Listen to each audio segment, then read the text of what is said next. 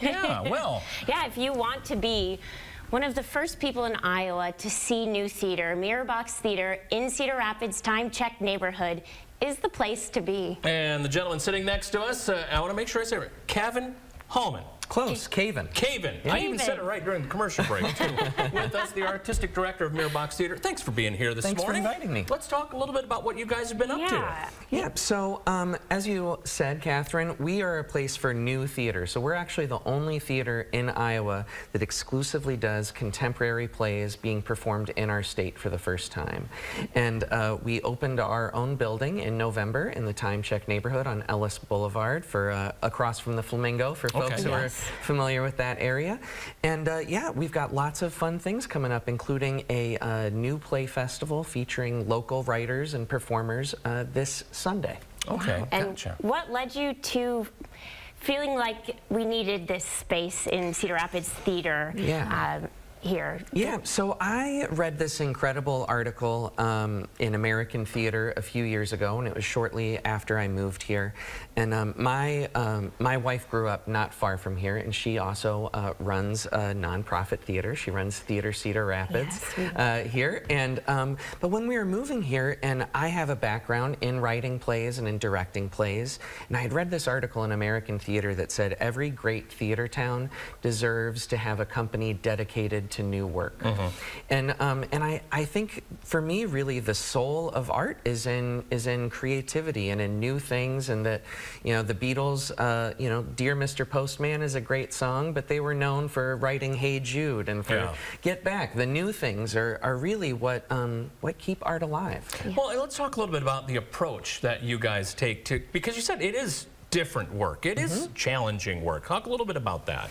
Yeah, so we really focus on these three core values, which are raw, relevant, and daring. And this idea, the raw part is really that with just a space and talented people and an incredible story, that's all it takes to have an amazing time at the theater. And then the relevant piece is, again, you know, doing these contemporary works that are often tackling big, relevant social issues of the day.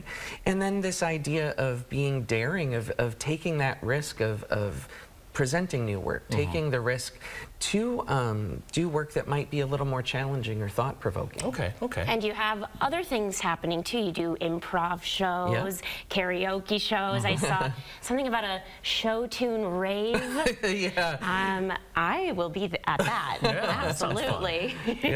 And I think that's that spirit of newness that we're trying to embrace, that everything we're doing is hopefully capturing that spirit of something new. Yes.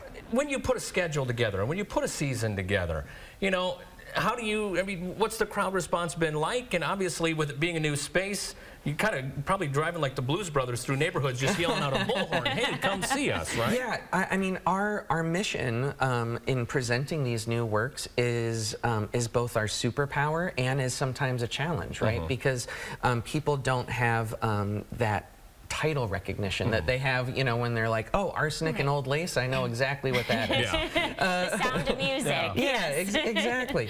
But it's also this opportunity that we don't have to deal with the expectations. You know, someone's not coming in and wondering, well, like Julie Andrews did it differently in Sound of Music. Very true. So we have that opportunity, but sometimes it is a challenge too. And one of the ways we're trying to approach that is by doing things like the show tune rave, or like the karaoke show, things that have something that's a little bit more familiar, but still has that aspect of something new.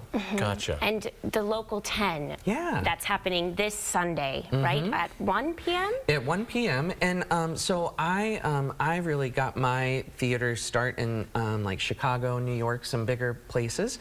And in those communities, it's pretty typical to have these almost what you'd call like a DIY theater festival, where you have a call and you invite people who want to come and have that opportunity to showcase their work, to practice their craft, and in a way that's kind of free of any expectations, you know, and they just get to come and have that experience of presenting something that's from the heart. And we have some amazing artists in this community, so I'm glad that we get to do that. Website where folks can learn more about you guys. Mirrorboxtheatre.com. Awesome. Thanks so much for coming in this morning. So much. Thanks for having me. having and me. check out Mirrorbox Local 10 this Sunday and everything else they're going to be offering. In the meantime, check out